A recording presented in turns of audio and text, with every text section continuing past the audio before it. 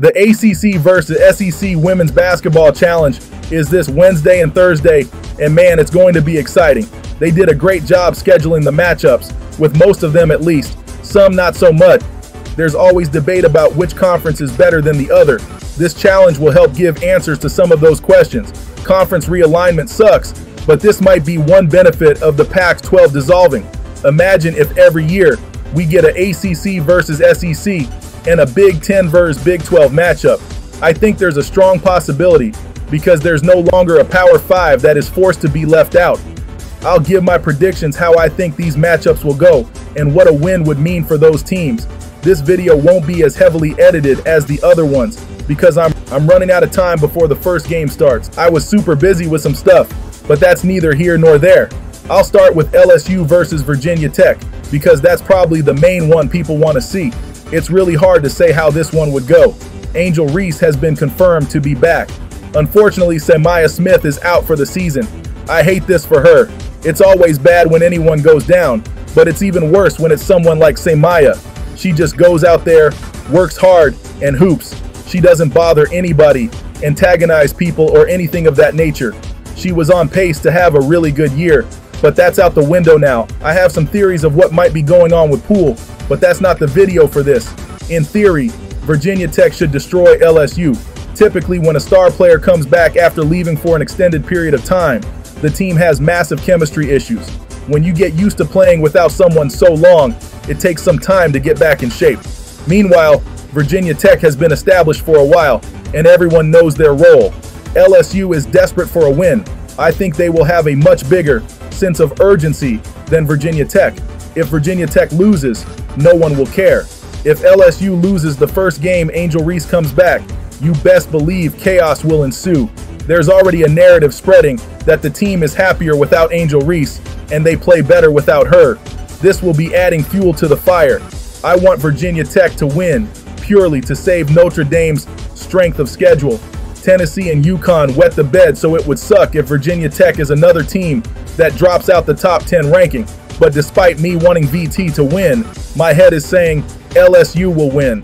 Virginia Tech is barely getting any help from their other players outside of Amori and Kitley right now. I can't see Georgia by herself outplaying LSU's backcourt of Michaela Williams and Haley Van Lith. Kitley will probably have a monster game, but Virginia would just give the points right back on the other end, and LSU has home court advantage. I think LSU takes this one. Regardless of the outcome, I'll revisit this matchup later. Notre Dame versus Tennessee. I think Notre Dame wins either way, but I really hope Rickea Jackson is playing and is able to ball out because this game is nationally televised and it's going to be a slaughter if she's not out there. If Rickea Jackson isn't playing, I think this game can get real bad.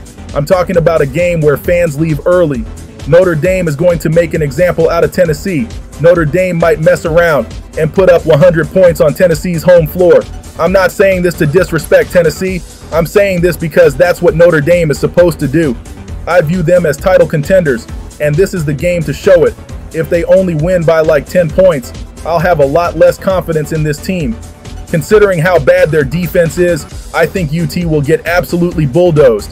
Their only hope is hoping Hidalgo gets in foul trouble and hope Notre Dame has the worst shooting night of the entire season. Louisville and Ole Miss are having a Sweet 16 rematch. Louisville won last time, and I think they will win again, but it won't be easy. I think Miami versus Mississippi State could be a really good game. I think they are evenly matched teams. Both teams are undefeated, and they aren't going to want to give that up. I'm going with Miami because Mississippi State has won ugly their past few games, and they can't afford that against Miami. Jasmine Roberts always seems to step up when the competition gets harder. She's truly a slept-on player. Alabama is playing against Syracuse. Alabama already upset Louisville, and Syracuse almost upset Maryland. I'm going with Alabama because I think they are the better team, even though they had a weird loss to Gonzaga. What about the Battle of the Carolinas? Nothing can convince me otherwise that the AP voters kept North Carolina ranked for the sole purpose of keeping the marketability of this matchup. Forget being top 25. This team doesn't even look top 50. Let's look at the 6 games they played so far. They couldn't score 60 points in a loss to Kansas State. They lost to a mid-major, despite taking 16 more free throws than them. This team needed a +11 free throw advantage just to beat Davison by 4. The refs had to bail them out to beat Vermont out of all people. The only reason I remember this state exists is because of Bernie Sanders. I think South Carolina wins by at least 50 points.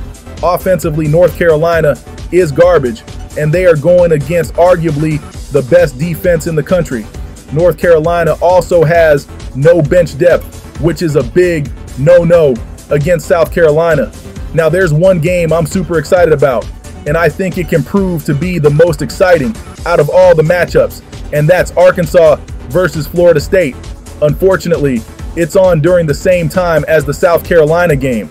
If you have ESPN Plus, I recommend switching to this game anytime Fool Wiley is not on the court for South Carolina, because Talia Scott and Tenia Latson are two of the most slept-on shooting guards in the country. They can flat out score. There will be a video on them soon, but they are very fun to watch. I think this is quietly one of the best guard versus guard matchups this entire regular season. Latson led the ACC in scoring as a freshman last year. Talia Scott has a very good chance of doing the same thing in the SEC. I think Florida State will take it because I think they have a better supporting cast, and I think Latson is a better player than Talia right now. But I think Arkansas will give them a really good fight. I'm not even going to waste time talking about the games on the screen right now.